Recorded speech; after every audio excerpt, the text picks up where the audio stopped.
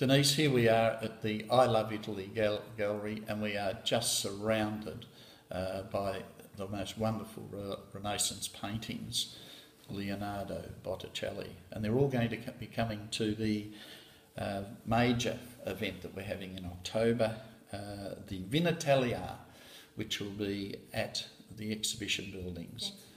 So we'll have people being able to see the Renaissance painters without having going and travelling all that way. Can you tell us about these works? Yeah, you said right. So the people will be very lucky. They will be able to see some of the most famous Renaissance paintings. They can only see if they travel all the way to Italy.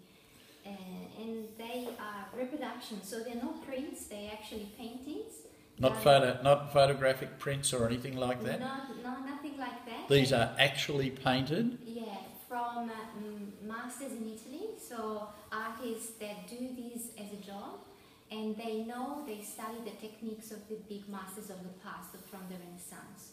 So when you look at one of these paintings, they are exactly the ones that you can see in a museum in Italy.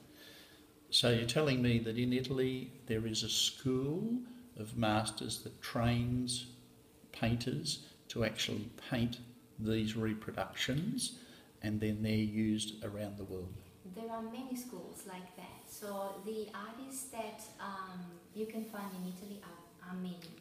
And so we picked some, and we got some paintings off of them. And so we've got at the VinItalia, which will fill the whole exhibition buildings, these paintings will be part of that major event, but also it will complement all of the Italian wines and the Italian foods, etc. So you'll be there to talk painting and art?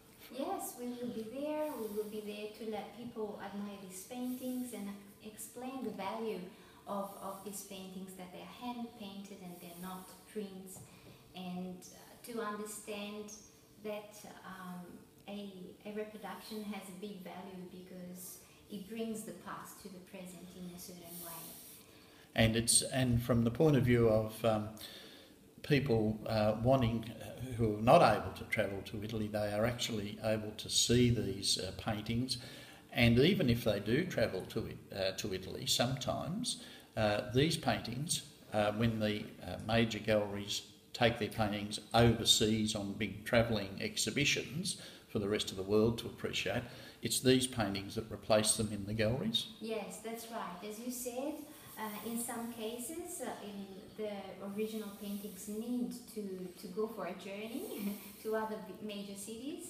and for this reason the reproductions are used to replace them. And something interesting about the reproductions is that they are exactly the same, but they always have a little difference. It could be the size, or it could be a little particular, like for example a leaf that is leaning in a different way, or a little shadow. So only a very expert eye can tell the difference from the original one. So Denise, on October the 11th, you will be there to talk about the Renaissance painters, and you'll have a whole series of paintings there for people actually to look at and appreciate. Yes, that's right. We will be there for everyone and explain what we have and what we do. Yeah.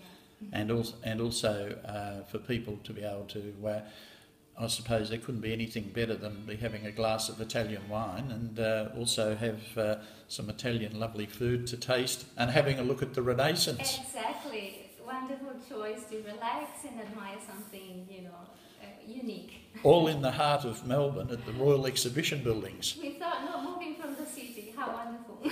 Not only will we be on that Sunday the most livable city in the world, we'll also be the most Renaissant city in the world. For that day we will. Okay, thank you, Denise.